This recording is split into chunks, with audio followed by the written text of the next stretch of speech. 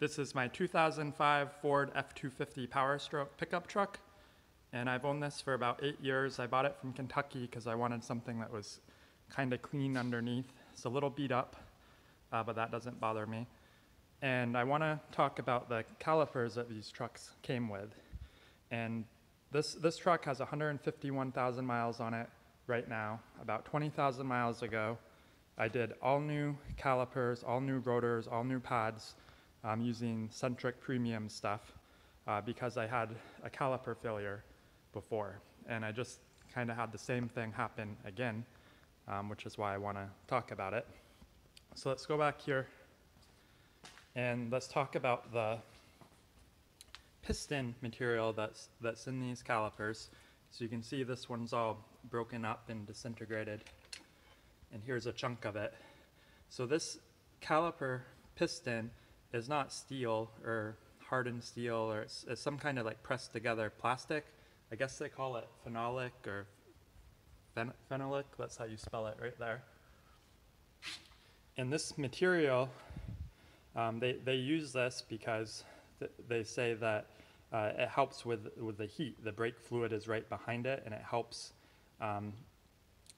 keep the brake fluid cooler because the heat from the rotor isn't gonna transfer through this plastic as hot as it would if this was steel. But on the flip side, this plastic piston is not as strong as steel.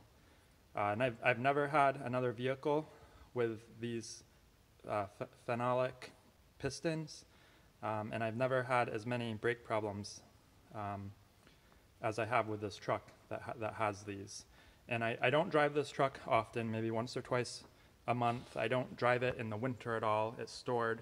But all my other cars that have steel pistons are the exact same way. I probably drive those less than I drive this truck, honestly. And no issues with those whatsoever. But this is the second time that I've had these pistons break apart. Technically the third time, and I'll explain a little better in a second. So what happens is these calipers are going to heat up, the plastic is going to heat up, and I think they expand and contract at different rates because they're different materials. And over time, these plastic pistons kind of get stuck. They'll go out, but they won't contract back in, and that causes the inner pad to wear down a lot faster than this outside pad. And it'll start kind of rubbing. You may notice you're getting poorer fuel economy. I noticed that I was. And if you jacked it up, you wouldn't be able to spin the wheel very well because that inner pad is connecting to it. And if you go, it doesn't have to be too long, but if you drive a little while and you don't address it, that pad is gonna wear completely down. And it can wear down enough where I guess I don't know if it just heats up more than normal and that's what causes this stuff to break apart, or if it wears down so much that it causes the piston to extend fully out of the pocket, and maybe that's where it ends up breaking apart and crumbling. But when that happens, it's bad. You'll lose your brakes. You can see I have some vice grips on my line. I broke my line, rolled it over just so I could get the truck home. And this is my rotor. So you can see the inner part is a little skinnier than the outer part, and it's also chewed up because the pad material wore all the way through. Outside of the rotor is fine. It's nice and flat, and that's because there's still some pad left on this side. So I said I've experienced this 3 times, so this is the third time. The second time was with the front, and I did all new pads, rotors, calipers, 20,000 miles ago, Centric Premium.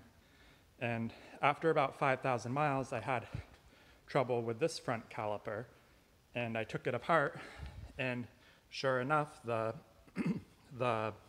piston, the end of it was broken off.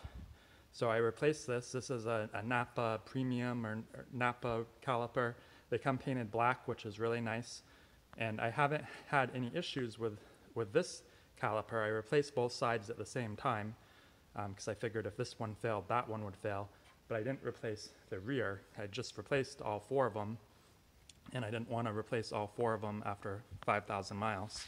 So these have been working fairly well, and if you check kind of the pad wear, I don't know if you can see it, it's symmetrical, and same with the other side. But the rear centric ones are having problems, and I don't know what Napa uses for a piston material.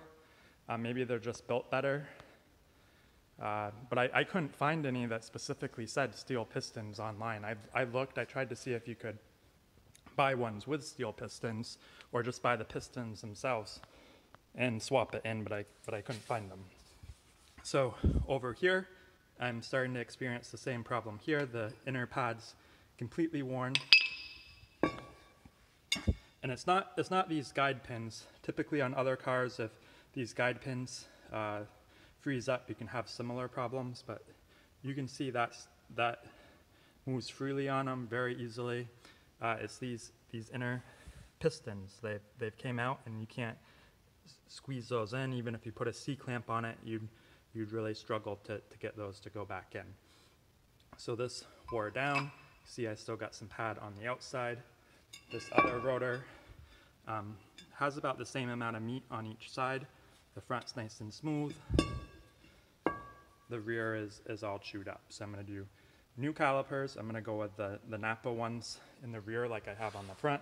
New pads, new rotors on the rear. I'm probably got to run centric again just because they're cheaper than the Napa ones, and they actually come with a painted body here in the ends. But I mean, 20,000 miles on this rotor, and you can't tell that it was painted, and I don't drive it in winter at all. It's stored in a clean environment. So there you have it. If you have an F250 or 350 and it has these phenolic pistons or whatever they're called, and you don't drive it very often, keep an eye on your pads. You probably want to inspect them like once every 6 months just to make sure that they're wearing evenly on each side. You can also tell by the fuel mileage that you're getting. You can press that reset button in your truck. So this would get about 20 miles to a gallon. I've got an SCT tuner on it, and I was noticing I was getting around 14 miles to a gallon with these rear wheels kind of sticking a little. And I planned on looking at it, and it caught me off guard again, where it blew the piston out, and then I had to use vice grips to get home. So again, never have this problem with any vehicle that has steel pistons. It's only this plastic piston stuff. If I could get steel pistons, I would definitely switch to them. If anyone knows where you can get steel pistons, let me know. But keep an eye on this on your truck, especially if you don't drive it daily or drive it weekly, because it seems like those plastic pistons want to seize up a lot easier than the steel ones would.